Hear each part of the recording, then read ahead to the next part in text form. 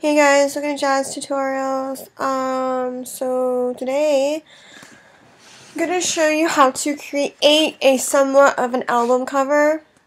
If you more so like iTunes album covers, but you can use it for maybe like a CD too if you want. I mean, it's up to you how you use it, but I make my own album covers for iTunes quite a bit because sometimes I download songs.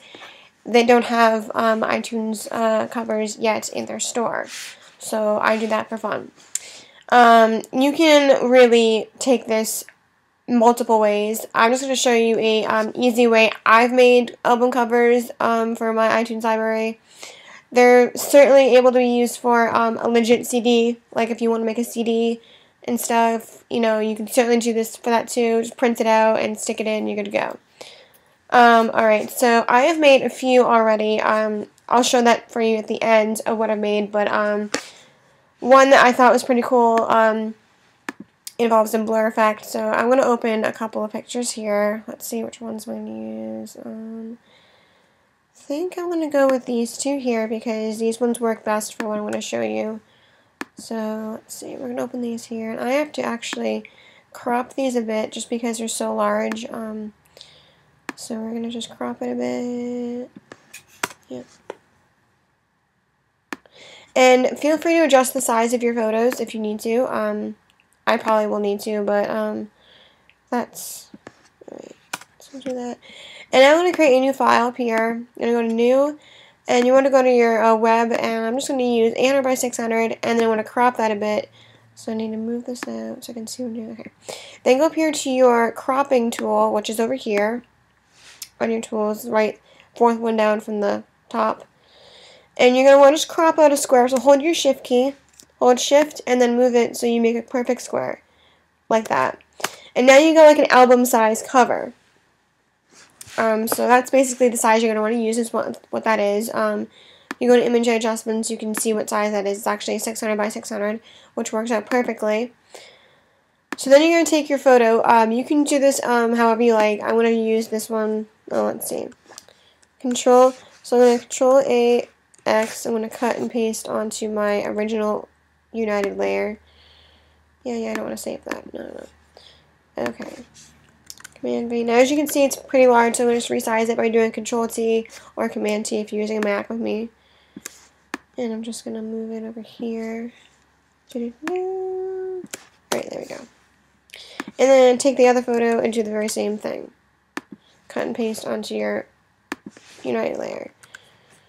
Well, that's a little large.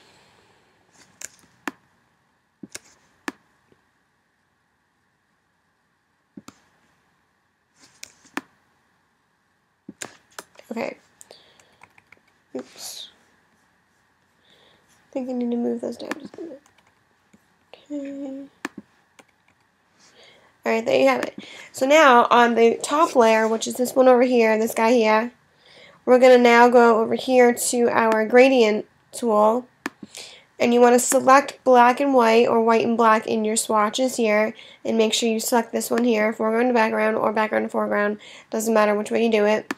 And you're going to add a mask layer onto that layer. So click the little square circle button there, add a mask to that layer. And now you're just going to go and hold the shift key, make a perfect line, and go straight across like this. Oops, wrong way. Huh.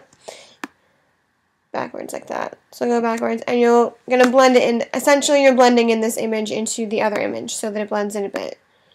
You may have to move it over a smidge. And then you can always take if it doesn't look blended into your liking, you can always go to the eraser tool, select that, and then select 100px brush, and then you can just always rebrush a little bit out of it like this. Like that. Alright, that's what you want to do. And then, just so you don't accidentally screw up this layer, you can actually apply the layer mask if you'd like. But if you feel like you made a mistake or something, you can always delete the layer mask and redo what you just did. But, yeah. I'm going to leave my layer mask like that for now in case I want to go back and make changes, but you're welcome to apply the layer mask if you feel that you have the right settings for your image. Okay, so now that I have that one done, I'm going to go over here and I'm going to now duplicate that layer by doing Command J or Control J, depending on what you're using. And I'm going to go up to my filter, and I'm going to add a motion blur. Now for the motion blur settings, it's up to you. Basically, you can do whatever you'd like. I'm using an angle of -22 and a distance of 92%. 92 pixels, sorry. And on that one, you're now going to go over here to the eraser brush, and we're now going to brush out parts of his face and the clothes. So just use a 100px brush for this, so that way it looks pretty interesting. So I'm just going to go like there. And we did a similar effect like this in previous tutorial. I'm pretty sure I think it was the rainbow, one of those rainbow tutorials. I like rainbows, so there you go. And you'll get that cool little effect there. I think it looks pretty awesome. And you're going to do the same effect with the second image over here, just because I think it would look cool if you did it on both. But if you want to use just one, that's fine too. So we're going to Control J or Command J that one, copy that one, and essentially add a motion blur on the second one as well. Now on the second one, you should probably, to make it look even more cooler, I'm sure you want to alter the settings a bit. So I'm going to alter my settings just a bit and do it the opposite way. So I'm going to go like this, and that looks how I like it. And then again, just brush out the face so it looks like it's, you know, not weird and stuff.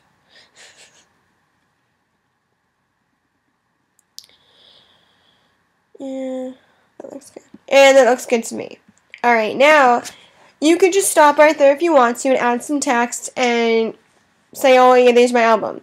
But I'm going to go a little step further, and I'm going to also, let me just crop this out a bit.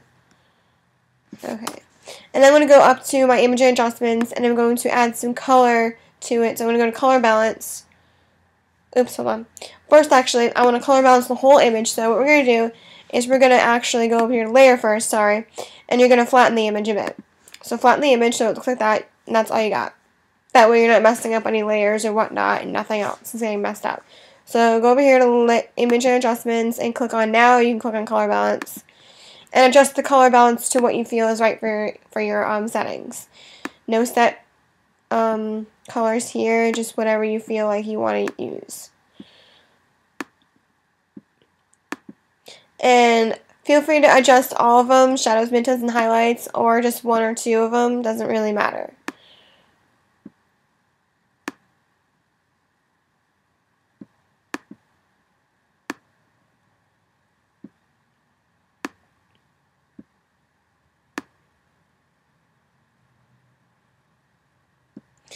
Yeah, I really like that effect, actually. That looks pretty cool, actually. I'm not gonna lie. Maybe you don't think so, but I think it's pretty cool. And then just go to image adjustments again, and I'm going to use brightness and contrast to brighten it a little bit more and add some contrast to it. Even though I know it is bright, we want to make it really cool. So I'm going to brighten it in contrast. There we go. Oh my god, that's awesome. I think that looks pretty awesome, don't you? I mean, I don't know. That's just my preference there. And then you can add your text to the top, or whatever. I don't really... Let's see, I'm going to type text. I'm just going to type the word have it all.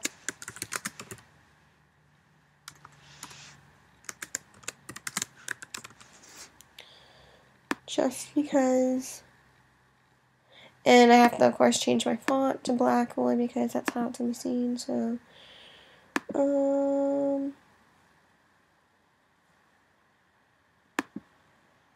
yeah.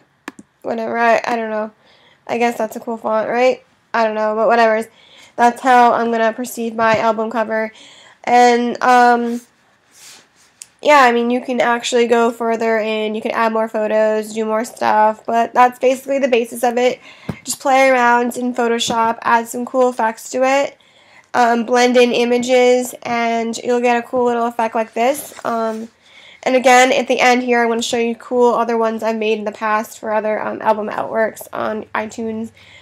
I mean, you can really, there's endless possibilities, guys. I mean, seriously, I mean, you could really go further. I hope this helped you guys. If it did, please comment, like, and subscribe. I love subscribers and comments and people. And you guys are the ones that made me the biggest person on YouTube that I am, and I love you guys, so thanks for watching. And just so you know, if you really don't like this video, there's no point in commenting. I mean, if I did something, you know, retarded or something, You don't really need to comment because honestly, it doesn't really do any good. But feedback of how you like it is fine, but no hate. Hate is bad. Thanks for watching. Bye.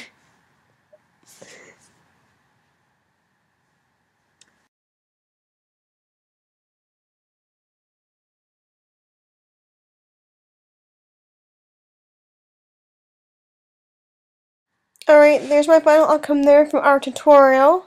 And this one here is one I made earlier, as you know. And yeah, so thanks for watching. Comment, subscribe, like.